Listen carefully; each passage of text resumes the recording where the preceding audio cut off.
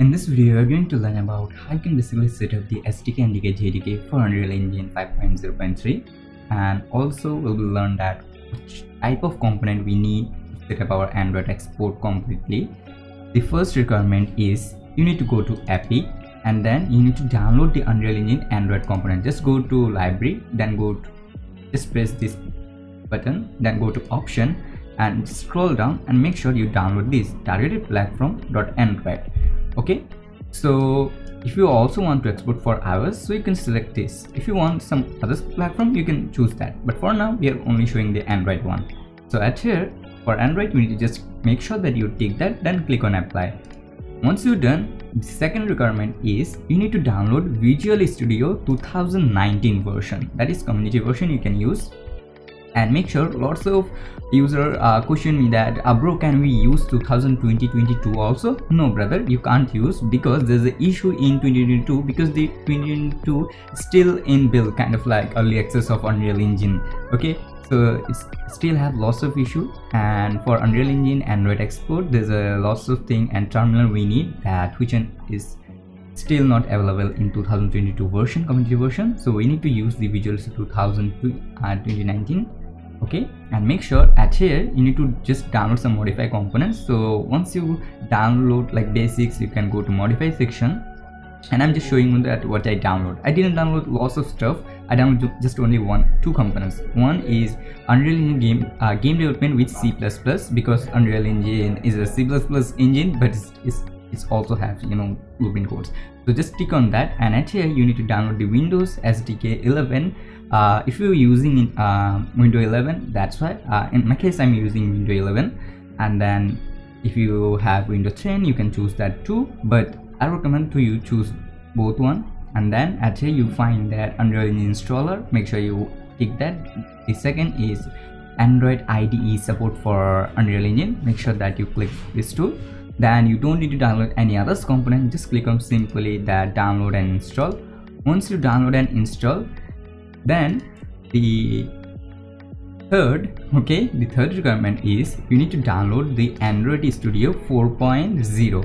Also you can download the 3.5.3. so let me show you where you find that. So you need to just search that Android Studio old version. Make sure the last version is maybe more than now 5 point something. I don't use Android Studio too much, so I don't know which one is last version, but you need to use the 4.0 or you can use some more old version, that is 3.5.3. so once you come like this, you need to just go this website. This is official from Android Studio. Then just scroll down, and once you scroll down, you find at here that May 28, 2020 you find this, that Android Studio 4.0. so you can download the Windows installer 64-bit, or you can even download the zip file also if you want. Once you download, you need to simply install that in your C disks or in your C drive, not any other disks. Like lots of you, what you do that we try to set up some, like you have more space, like just look, I have lots of in my C drive. This is a NVMe 1 terabyte, okay, for us, and I have more, like this is SD, this is also this is also SD, this is also SD, this is HSD. So I have lots of storage. So if you also have multiple storage like me, so you can choose like this you can choose. But there's a issue come when you try to compile that. There's a issue that they'll be Unreal tell you that SDK missing or blah blah blah, NDK missing. So for fixing that issue, make sure you download that in by default location, that is C drive. Okay, then you need to, once you install, you need to just click on config. So on config, just go to Sdk Manager. On Sdk Manager, you need to download now some stuff. As you can see, my default location is Sdk on C drive, user/user app data/local, then Android, then Sdk. At here, I downloaded the Android component Android 10.R. Okay, then I downloaded Android 5.0, that is Lollipop version, and then Android 4.44 KitKat version. This is the most lowest and this is the lastest. I don't recommend to install now the Android API 33 or some previewer, okay, because they have issue. So for now, don't download that component, just download this thing. Even it's work even Android 12 also, so don't need to worry. Then once you do like this, then you need to go to SDK tools, and then you need to open this, that show package details. At here you need to download just these two things, that is 29.0.2, that is Android SDK builder tool. Then you need to download the 28.0.3, just tick, okay, nothing else, just click on tick. Then scroll down and then you need to download the NDK side by side, that is 21.1.6352462. Once you click on this, then you need to download this all command line. So just tick on that, you need all of the command line. Then you need the CMaker. At CMaker you need to download the 3.10.2.4988404, and then others is by default it will automatically come. So then click on apply, okay, and download. Once you download, your third requirement is also done. Now you need to do the fourth number requirement, that is you need to download the JDK. The JDK is from Oracle. No, that is branded company and they provide branded stuff, and you need to download there also some oldest JDK. I don't know why Unreal Engine always prefer the oldest stuff, not a latest stuff. However, you need to download this, that Java SE runtime environment 8U311. You can download even 311, also you can download 301. Like if you scroll some more, let me show you, there's a 3, yeah, you can also download this one too, like 8U301. I prefer you to download this one because this one has oldest, and you know Unreal Engine support oldest stuff very goodly, that's why you need to download this one. I recommend to install this one. And actually what you need to do, just click on download Windows 64 install. Also make sure it's have log, it's mean that you need to create an account in Oracle. Once you create the account, then log in with your account, then you can download that, or otherwise you can't download the JDK. Once you install the software, just install by default. You find lots of YouTube tutorials, don't need to do lots of stuff. And then once you do everything, then you need to go to your environment variable. So just search here that en environment and variables, and at here you need to just do setup like me, like how I did. That first is Java home. So the first Java home you need to give that JDK bin. You can go to edit, then you can go to cdiff program/java/jdk 1.3.bin, and now you have question, bro, I found this path location in my computer. So let me show you. So just open your PC or your File Explorer, whatever it is, then go to C drive, then go to program file. Lots of also have some issue that for there they don't find the app data, okay, that is hidden file data. So you can go to view, you can go to this more option. There should be option for let me go to properties. Where does that go? Some of time I don't understand the Windows 11 stuff, like why they change stuff, like show. Yep, yeah, you can go to show, and if you are using Windows 10, there's maybe an icon at here, then you press that and there you find hidden files active tick box, just press on that. And if you are using Windows 11 like me, go press just view, then show, and then you can add this, that just tick that hidden file enable. So then your all file will be activated. So then go to program files, then here you find the Java, and here you find the JDK 3.1.01. then double click and open, then go to bins folder and just copy this location, and then you need to paste that at here. Also you need to do the same process for your path location. Okay, here you find some at here too, so just paste that here too. Then also you need to do the system variables. Also you find Java home, so just set up at here too, and also in a path. Okay, so just add, and or if you don't find your path or Java home, so just click on a new, just make it manually. Okay, and if you want to check that that is properly set up or not, you can write some cmd. So just search cmd and then write Java, then give a space, then give a minus, then version ti, maybe I'm not sure. Oh sorry, maybe I write something wrong.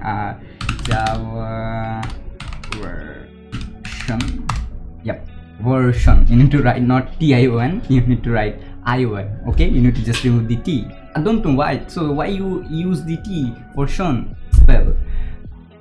However so here as you can see, it's saying that yeah 1.8.0 302 is showing that 302 because I don't know why it shows 302, but it shows. Okay, and here is all your 4 requirement is done. Now the 5 number requirement, you need to just run some SDK, NDK and JDK. Yeah, you need to run some. So what you need to do, just go to your engine. Why you saved your engine? In my case, I saved my engine in my DDX because it's also a SSD. It has lots of space. That's why I always separate my engine. I keep my epic data in some other SDKs. As you can see, it's have the epic data, but it don't have the epic the asset pack data. In my epic asset pack data, I just transfer that in another folder that is valued cache. So I just do some organized. However, at here just open your Unreal Engine folder, then go to engine, then at here you find basically the extra. Just open that, then you find the Android, just double click and open, and here you find the Android setup, then updated link. Just run them, nothing else. You just do enter, and once you do that, here all problem will be gone. Now your engine is ready to rock and roll. Then make sure you give a restart, because you do lots of changes, you do system variables, you do blah blah lots of stuff. So now you need to give a restart. So once you give a restart, then you can create a project. Let's create a simple project, that third person. Then let's create it for mobile, and let's give it that stability, and I don't install the content, so I'm just removing. Let's give it that mobile mobile game. Okay, I'm just giving it name mobile game. Then simply click on create. Now once you create that project, you need to do also some stuff, or you need to do some change on your engine also. So let me show you which type of changing you need to do. The first thing, what you need to do, just go to edit, then go to project settings, and once you go to project settings, then you need to go to scroll down. At here you find the window, just choose that, and first thing you need to change that default RS2, change it to default. And once you do that, and then go to compiler version and choose that to 2019. And once you do that, then go to Android SDK. At here you find like this. The first thing, you need to choose your SDK location. Okay, so for pick up the SDK location, you need to just just click on this, then go to C drive, then you find the user. You need to find the user, then here you find the app data, that is the hidden file. Make sure that you enable the hidden file access, then double click, then go to local, and at here you find the Android. Just double click on pen, and here this is your SDK folder, just pick. Okay, then same for the NDK2, because that is inside of the SDK, so you can do the same stuff like user, app data, local, Android, SDK, and here you find the NDK folder. Just choose that.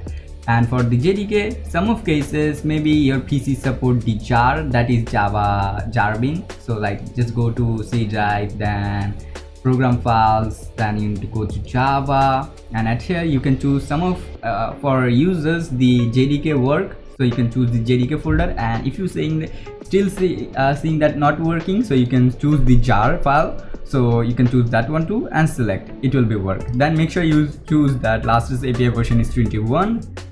And guys, that's all. You don't need to do anything more.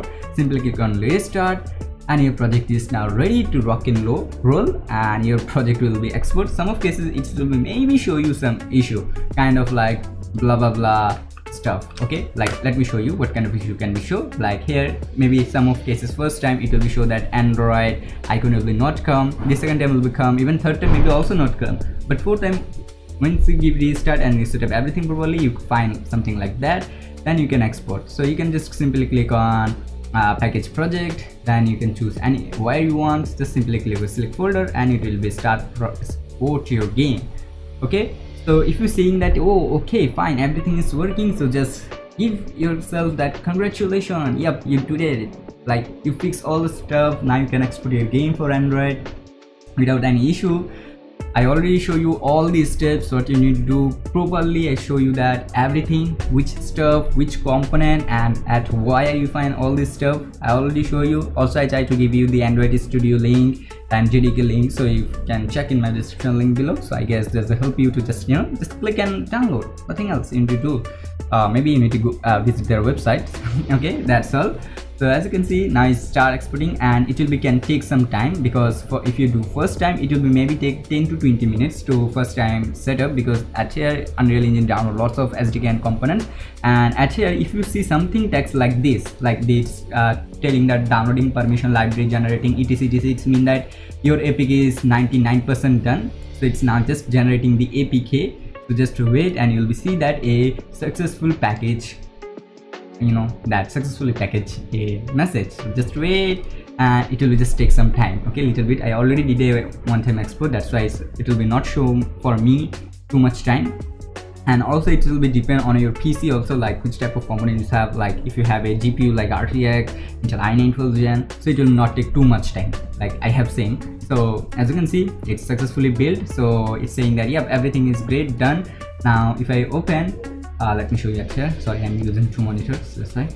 So at here, just go to music folder, and at here you can see here's my mobile APK. And make sure if I go to properties, this is the APK file and this is my OBB file. Okay, so at here like this, so at like this you can properly do the export. So thank you so much for watching guys, love you all, bye bye, see you in next tutorial video.